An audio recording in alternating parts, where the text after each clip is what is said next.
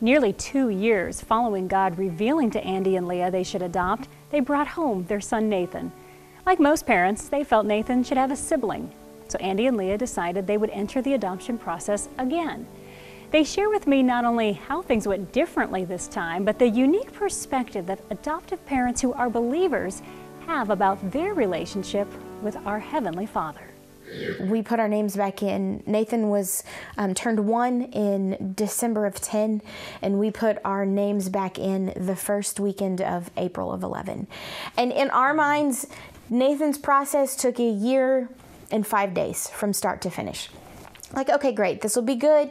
By the time he's 1 year, 1.5 years, 2, somewhere along, or by the time he's 2, 2.5, we'll have another one. Perfect. So we put our names back in the first week of April, and God decided quite differently.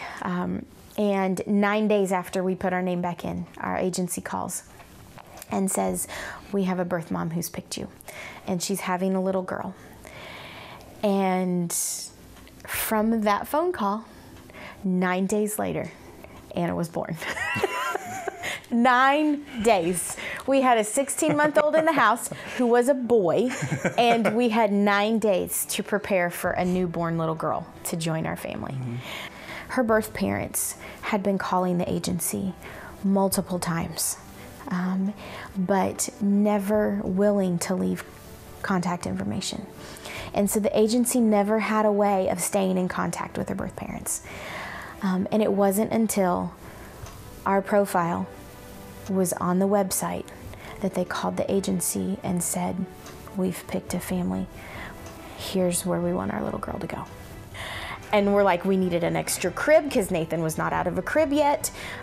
We needed girl clothes. We needed a name. We didn't know. Yeah, I mean, we needed everything. We weren't anticipating it coming that quickly. Had we not taken that step of faith and said, okay, we don't know what's going to happen, but we're going to do it. Had we not done that, then we wouldn't have had our little girl. And, you know, it's just how God worked in both stories it's incredible.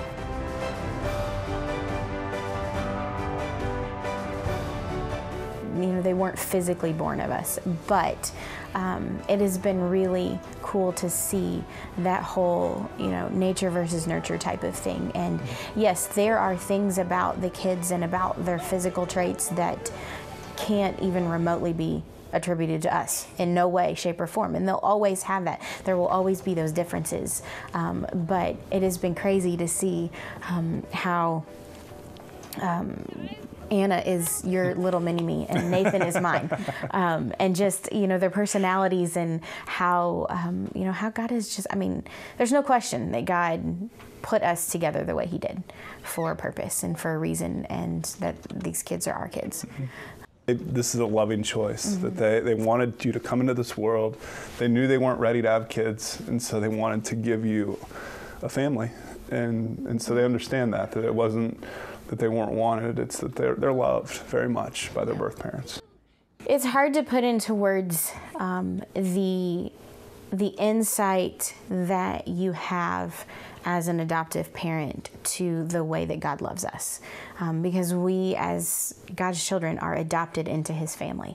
And so, you know, we see it as a, you know, as a blessing, as a unique, slight, you know, look into how, you know, how God loves us. And so to be able to convey that then to our kids of how much God loves them, because they have, it's part of their story that they have, you know, evidence in their life of being loved with a truly unconditional love.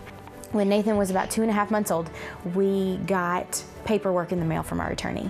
And I mean, we're talking like big stacks of paperwork. And it was all the medical records from his birth mom, from the pregnancy and from her medical records and that sort of stuff. And I was sitting on the couch flipping through them, and I get to this page and I stop and I said, Andy, you've got to come look at this. He looks at me and goes, no, just tell me what it is. I was like, no, you've got to come see this. And so he came and sat down on the couch beside me, and we were looking and staring at this paper in disbelief, because what it was that it was the record of her first ultrasound when she was seeing Nathan for the first time, when she was experiencing him in that way for the first time. And when we looked at the date and the timestamp, it was the day and the time that we were at Wrigley Field, that we had gotten the call that we had lost that first adoption. And just to be able to see how God worked behind the scenes, that God was already working in the middle of our grief. Because of that, and because of that's how He pulled things together, it was a beautiful journey. Nathan and Anna are now 7 and 6 years old, respectively. Nathan is almost 8. And just like parents who had children naturally, they share a common perspective with adoptive parents. The efforts and tribulations of raising a child are overshadowed by every moment of joy that child brings. If you'd like more information on adoption, contact us right here at TV44.